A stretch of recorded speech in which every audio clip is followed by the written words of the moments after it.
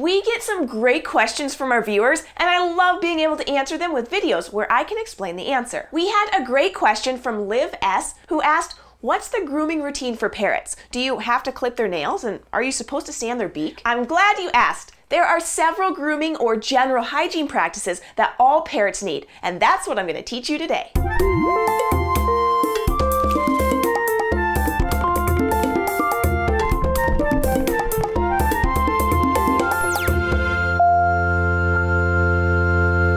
In the wild, most parrots live in an environment that's very humid with lots of plants. Their feathers and skin are regularly cleaned whenever it rains. Many parrots have a natural oil that coats their feathers that helps protect them from getting soaked. They will slick their feathers against their bodies and the water will roll right off. But if they fluff their feathers out, the water can penetrate past the oily barrier into their downy feathers and their skin. This helps wash away excess buildup and keeps their skin and feathers in tip-top shape for flying and keeping them warm. Parrots can also rub against wet leaves if they don't feel like standing directly in the rainfall, or they can find a small pool of water and splash it all over themselves with their wings. Parrots that don't live in humid environments usually don't have oil that coats their feathers. Instead, they have what's called powder down. Cockatiels, cockatoos, and African greys are some examples of parrots that have powder instead of oil. If you're caring for any type of parrot in captivity, it's very important that you help them stay clean. If their feathers become too oily or something gets stuck on them like old food or feces, it can prevent them from forming a good seal with their feathers, which can let in cold drafts and they can get sick. One common reason for excess oily buildup on their feathers is from frequent petting by their human caretakers. Humans have oils on their skin, and we transfer that oil onto anything we touch. The more we touch them, the quicker they get dirty. Having dirty feathers can also make them feel like they need to groom more, which can lead to feather-destroying behavior, like chewing the tips of their feathers or plucking them out. Their skin can also become dirty from dander buildup, which gets itchy, and that can lead to the same problems of skin or feather-destroying behavior. So the best way to prevent all of this is to offer them different ways to stay clean on their own. Many parrots will enjoy a splash in a wide and shallow dish of water. Other parrots love the stream of water from a shower. Some like a simple mist from a mister, and others will only use wet leaves hung on their home to keep themselves clean. If your parrot doesn't clean themselves voluntarily, then you need to be prepared to help them do it, because not cleaning them isn't an option. Please never use any kind of soap on a bird.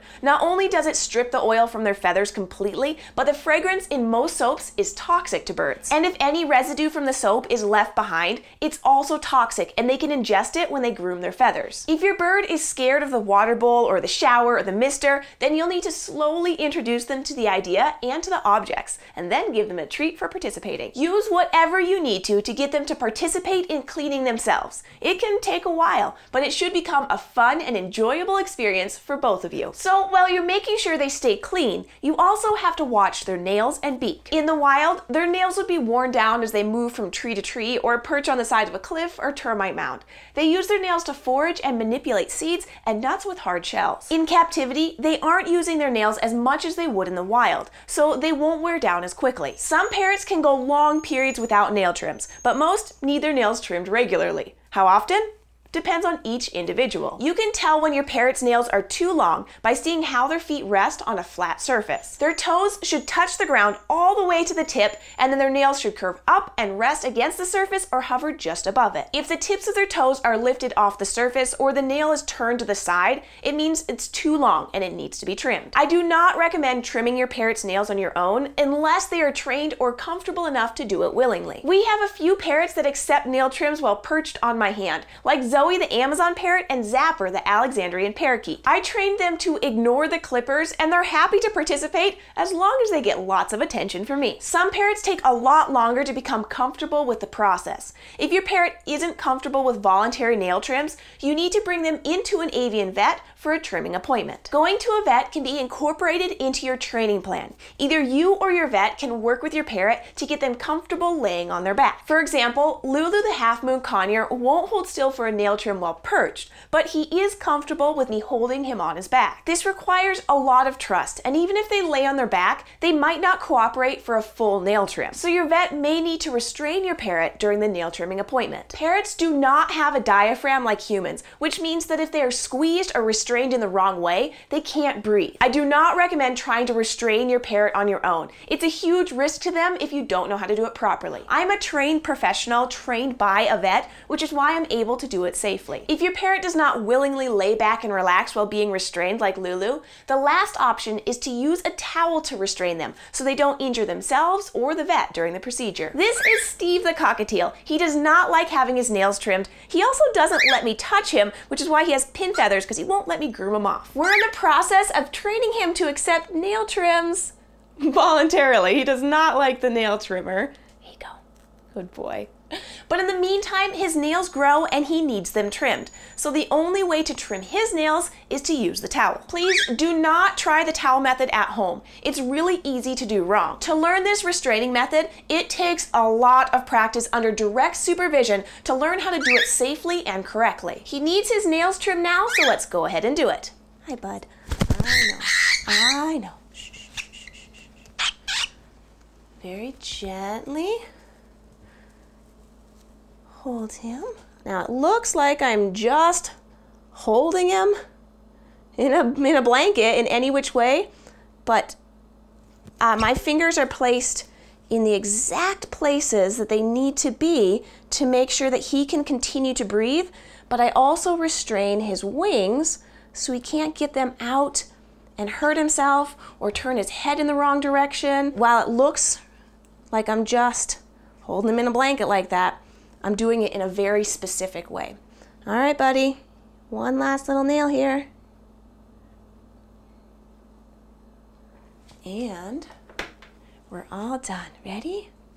Oh, all done. You're okay, dude. I know. That's super rude. I'm sorry we had to do that. Would you like some treats? He's like, no, I'm really upset with you now. So restraining is not the best way to be able to do it, but when you need to trim their nails, it has to be done, which is why we work really hard to get them to do it voluntarily. All right, let's let Steve head on back.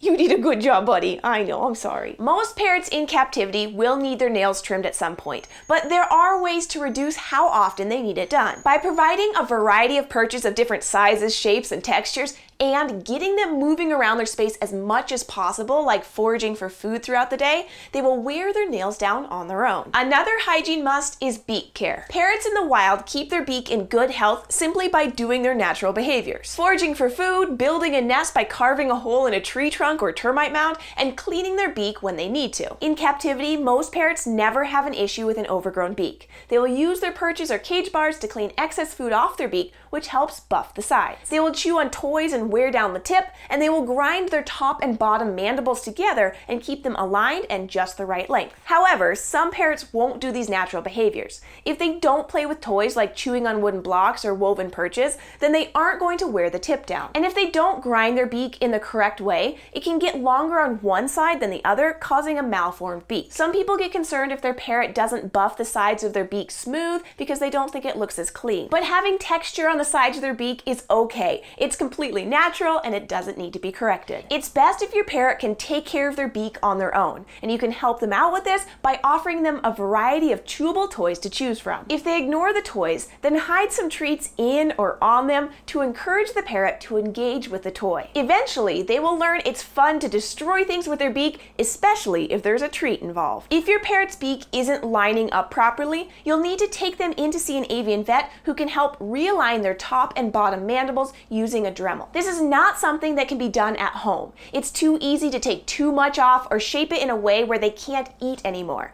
You can also accidentally hit their tongue, which is incredibly sensitive. Never try trimming a parrot's beak at home. So if you provide your parrot with a way to bathe, a variety of perches and toys, and help them out when they don't keep up on their hygiene themselves, you're on the right track to making sure all their grooming needs are met so they can be a happy and healthy bird. I'm glad Liv S. wrote in with this question questions so I could share all of this information with you. Thanks for asking, Liv. At Animal Wonders, we have 14 parrot-type birds, and each of them has a different preference for hygiene and grooming. I love hearing what other parrots like, so if you have a bird, let me know how they like to stay clean, and maybe it will give others ideas on what they can try with their own bird companions. Thanks for watching. If you'd like to learn more about animals and what we do at Animal Wonders, you can go on an adventure with us every week by subscribing to our YouTube channel, Animal Wonders Montana. Thanks, guys.